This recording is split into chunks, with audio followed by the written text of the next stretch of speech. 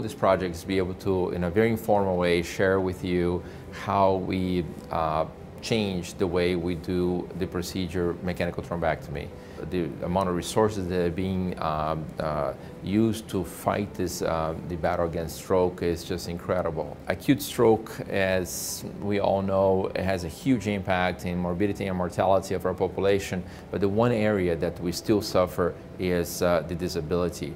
We're able to affect the mortality of stroke, but when it comes down to stroke and the disability, it still represents the #1 cause of problems in the United States, and certainly worldwide it still has a huge impact. This timeline kind of highlights a little bit of the different what was believed to be at that time point the best way to go about these procedures.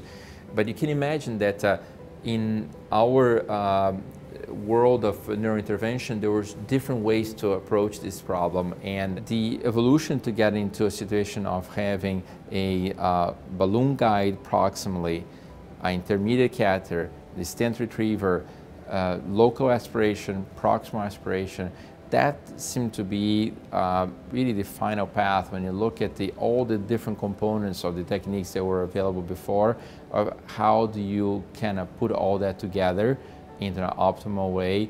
That seemed to be the solution for us. I think the #1 thing for us was control of distal microembolization. That is one thing that I didn't have. The other thing is I wanted to make sure that even though I take a little bit of initial time to set up the system, I am able to more often have a first pass recanalization. That actually in the end translates in time efficiency in the procedure. The issue of that I was a struggle for a long time was access, and once the inner catheter and the flow gate 2 were improved, that access issue was out the window. I remember a discussion I had with René Chapeau about this topic, and René was extremely a huge advocate of balloon guides, and he brought up to me, you know, Demetrius, today I can do the access using even the inner catheter from the flow gate 2. You don't have to exchange, you don't have to do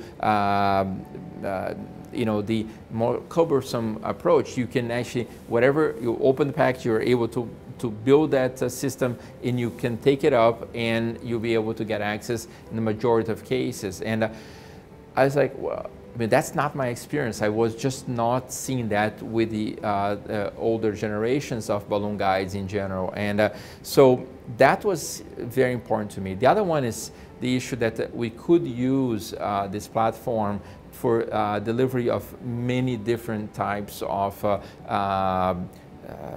tools that that are required in mechanical thrombectomy. If you think about it, we don't know if we're going to find a intracranial stenosis, a proximal stenosis at the level of the carotid artery, or it could be a large clot burden.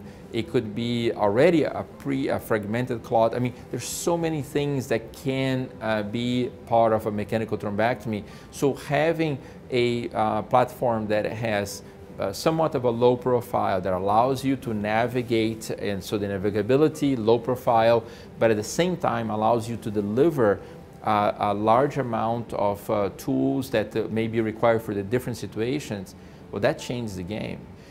It was clear to me that my colleagues in Europe were publishing with actually balloon guide technology that was probably first or second generation. So they're showing results, showing improved rates of recanalization, showing better first-time recanalizations with the technology that they had in balloon guides. So there was a strong feeling that balloon guides should be incorporated in mechanical thrombectomy.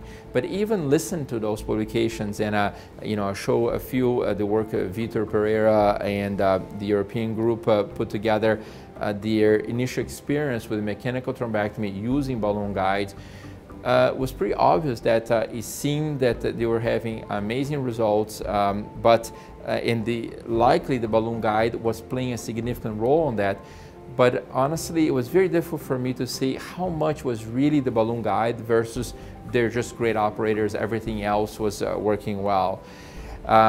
it took, you know, not only having the evidence of better TK2B and 3 and better or faster procedures, but not only that, having better outcomes, all that had to be, I think, dissected in a way that was only possible when I saw the work done at the University of Massachusetts with the in vitro isolation of the components of balloon guide, stent retriever, aspiration, and then you can evaluate each one of them and see how much of an impact having a balloon guide with aspiration and stent retriever together, they could have a tremendous decrease on disembolization compared to any other technique.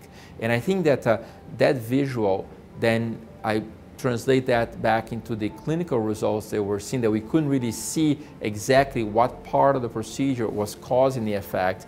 That for me was a huge selling point that I needed to revisit my technique. I needed to really consider this. The other thing that I think was very impactful is to be able to, for the first time, measure what is the flow reverse you get into the distal anatomy. And that is something that having the flow, as you're removing the clot from the ICA, you can have that the measurement that the MCA is actually, the flow is reversed. You're not going to have distal embolization.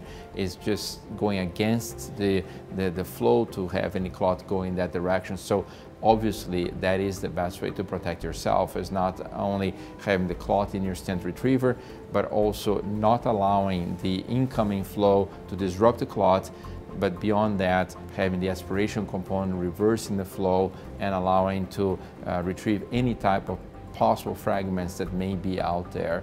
Well, the flow model allows us to see exactly what we were trying to understand clinically, and this is so visual. If you follow the ability to have, when you inflate the balloon and you have complete stasis of all those particles, I mean, this is exactly what's happening in the circulation. But you know, pay attention how the flow is still continuous in the circle Willis. So the ACA is getting antegrade flow. Now the MCA obviously has a clot, so we're now going the process of engaging that clot with our intermediate catheter as well as with the stent retriever. But notice that as you start aspirating, there's going to be this vulnerable spot right there when the ICA is clear that you could have flow going into the MCA, but because you have the balloon guide on, you have a reversal of that flow. So you're not getting disembolization the moment that you open the clot, they remove the clot from the MCA. I mean, when we look at the comparison of using the a guide catheter with aspiration only, but not flow arrest and no balloon guide. So you're removing the clot, and look what's going to happen now at the bifurcation. At the moment that the clot clears the bifurcation, the flow goes into the MCA. So this is all distal embolization happening. The moment you drag the clot and you allow the circle Willis to complete its, go from A1 into the MCA, you are taking pieces of clot into the MCA, in this case on the left side. But look at the comparison. When your balloon guide is on, you have the stasis, the column of blood and the particles in this case that's not moving, but there's no concern. Even though there's antegrade flow in the ACA, the moment you're bringing the clot, the stent retriever around the ICA bifurcation, you will see that you don't have that same jump of particles into the MCA territory on the left side.